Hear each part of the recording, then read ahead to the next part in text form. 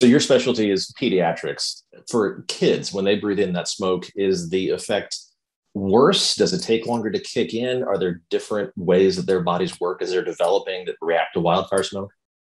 Yeah, really good question. So kids are definitely more sensitive to environmental exposures in general and wildfire smoke specifically. I like to sort of sum that up as three different things. So one, kids breathe more air, and that also means they breathe more pollution relative to their size than adults do. And so it means that they're getting essentially a higher dose of air pollution, right? If my daughter and I are in the same space, she's going to get a higher dose of pollution than I am. Kids also spend more time exercising and more time outdoors. And that's a good thing, right? We want kids running around and playing. That's much better than me sitting here at a desk. But because of that, it means that they're also going to get more exposure.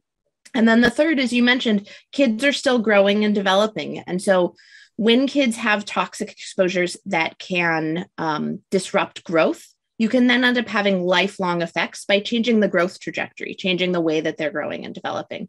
So this isn't something that just is a factor when there's wildfire smoke in our immediate vicinity. This can be, is there something such as wildfire-induced asthma? Can there be something chronic that develops out of this? So that's a really good question. I think it gets really hard to tease apart because, as you know, and as I'm sure everybody watching this knows, we are having many more wildfire events in the last few years than we had previously. And so we really don't have great data yet on what it means to have, as my 7-year-old daughter has had multiple smoke days from school every year, right? We just don't have the data on that because we haven't had kids that have grown up in those conditions yet.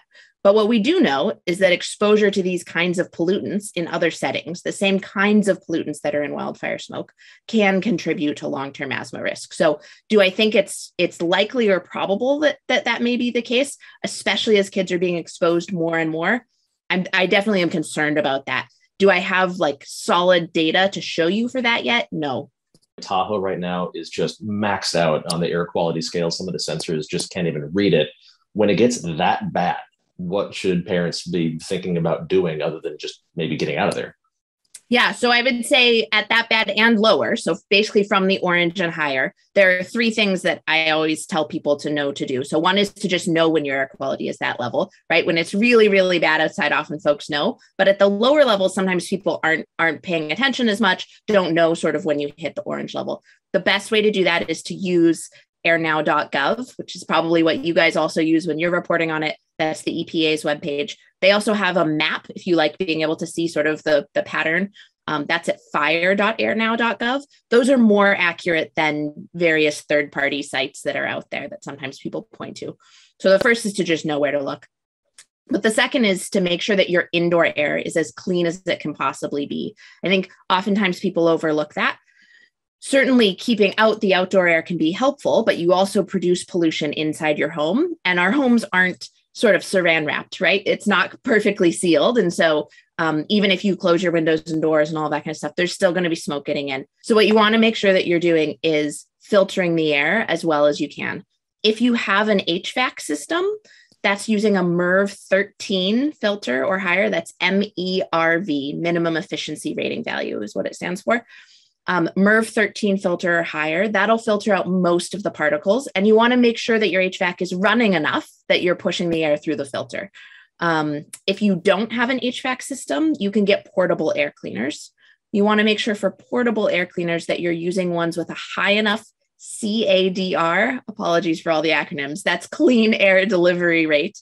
And what you want to check is that your clean air delivery rate has enough to clean the whole volume of the space you're trying to clean 2 or 3 times per hour. So you'd have to actually sort of calculate the square footage and the height of your room, figure out what that volume of air is, and you want that moving through 2 or 3 times per hour.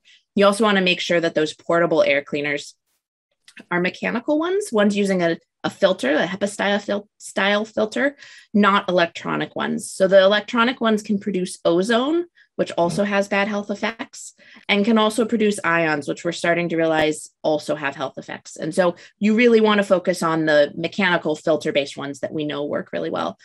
The reason I sort of backtracked and said you can do that at low pollution levels and high pollution levels is that those actually work very well. And so you can get your indoor air quality into the green or yellow range even on an unhealthy or very unhealthy day outdoors, by taking those kinds of actions to make sure you have a plan to have a clean indoor airspace. The third thing that people can do is to have masks that can provide some protection from wildfire smoke if they have to be outdoors, right? So certainly if you can be in a cleaner indoor airspace, that's a great thing to do. And it's a great way to have one intervention that can help protect your whole family. But, you know, you have to take your child to school or out to a doctor's appointment or whatever it is. So the best kind of mask for people to wear is actually what most scientists would not call a mask at all. It's a respirator, and that's those NIOSH certified N95 respirators that people have been hearing about, or what sometimes people will call an N95 mask. Those will provide some protection from COVID, but they also provide good protection from wildfire smoke. We expect somewhere in the range of about an 80% decrease in the exposure that you get from wildfire smoke if you're wearing one of those masks.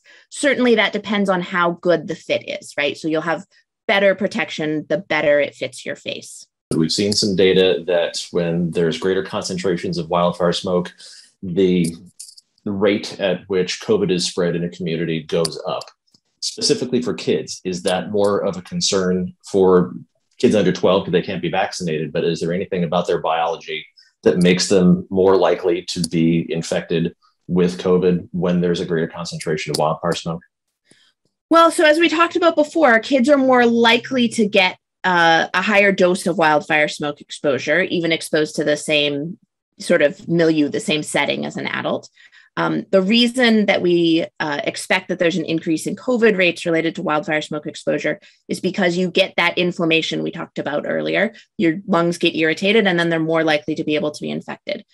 That's the case for COVID. It's also the case for other infections, things like influenza. We have really good data for that as well. I think it's also a risk for children, maybe slightly more of a risk, but that might be balanced by the fact that kids are getting less severe COVID than adults, sort of in very general terms. So it's a little hard to know for a new illness like COVID. Okay. Dr. Stephanie Holm with UCSF, thank you very much for your time and sharing your expertise with us. We really appreciate it. Absolutely. Thank you so much for having me.